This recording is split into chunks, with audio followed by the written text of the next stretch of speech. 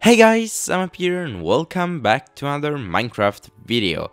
Well, it's a while that you don't hear this intro, isn't it? I've been away and I didn't upload a single video for 16 days, so oh god, that's a lot of time. I am really sorry about that, so make sure to support me and smash that like button. Today I have a kind of different video, since in the last one I made a poll asking you guys if you wanted the one command installation with every tutorial I make, and the majority of you guys said yes, I want that. So that's going to change a bit my series. So that's about it. Just let me give you a quick preview of today's tutorial, how to make an RC car. Shortly you'll be able to control the car just by using these items and make it go wherever you want. So guys, keep on watching if you want to see how to make it.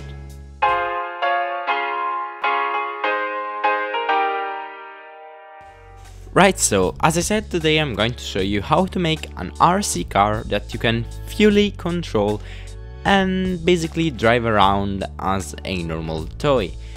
Please note that the physics is not perfect. Just because it's a toy, I didn't want to complicate the system too much and just make a simple but efficient control. So let's just see how we can control it. When you get all the items that you need in order to use the car, you will get a right item, a forward item, and a left one.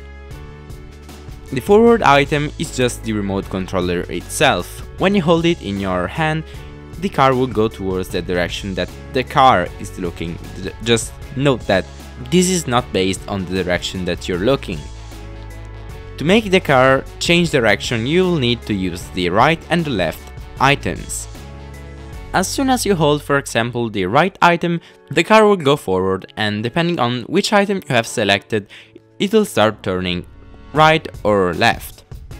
Also, if you keep one of the right or left key selected, the car will start turning around in a perfect circle, and will actually keep doing so until you actually switch to the forward mode.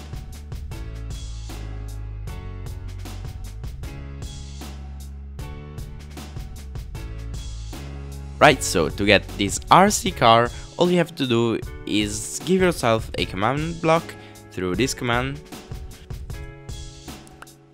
then copy and paste the long command inside. You will also find in the website in the description the command together with all the list of all the commands that are used, so you can check them out, or you can just install this into your Word. Since the new machine design is completely open, you can just enter and check all the commands out. They are ordered and all that stuff, you know. So to get started, you will have to simply press this button and the car will be spawned. Simply to control the car, you already know how to do it, and yeah, you just have to go forward and the car will actually exit the machine in a really weird way. Anyways, if you want to give the car your name, for example, now it's saying Simon's car, since that's my car, you know, I want it to be mine. All you have to do is just go in this command. At the beginning you will see custom name, and you just have to replace this Simon with I don't know, Steve. So the next car you spawn will be Steve's car. If you go at the back of the machine, you'll see that there are these command blocks. If you power them up, you'll get these new custom heads. Let me do it really quick. There we go. And now you see that I have all these heads, and if I right click with one of them, you will see that I changed the color of the car. I'm actually changing the custom head, which is worn by an invisible armor, which is the actual car. I can also replace it with a truck, as you can see now. I think it looks a little bit strange. I don't really like it. There is a second version that I'm going to show you in a moment. You see, this one is better, a lot better. The other one just looks super weird. And yeah, that's it, you can just customize your car. Now I'm going to briefly explain you how this works. If you want to check out all the commands, you can either download this and install it in your Word, or you can just go to my website and see all the commands that are in these two chains. These are all the commands that are needed in order to make this car work. Okay, so let me go 200 blocks above the actual car that you see. You will see that now I see this boat with two passengers, which are two armor stands. The green point actually represents the position of the boat, while the flame point represents the position of the first passenger of the boat, which is the armor stand. We don't actually care about the second one because we'll not use it, but we just use it because, as you might know, since 1.9, passengers boat get an offset.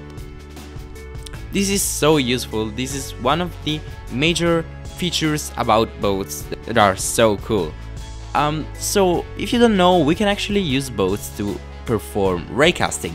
I did not invent this method though. It was firstly created by a guy named GamerGuppy. I'll leave his video in a card right now. For example, now I am rotating the boat to demonstrate that the actual flame point will circle around the green one. This demonstrates that no matter what the actual rotation is, the flame point will still take in consideration the green one.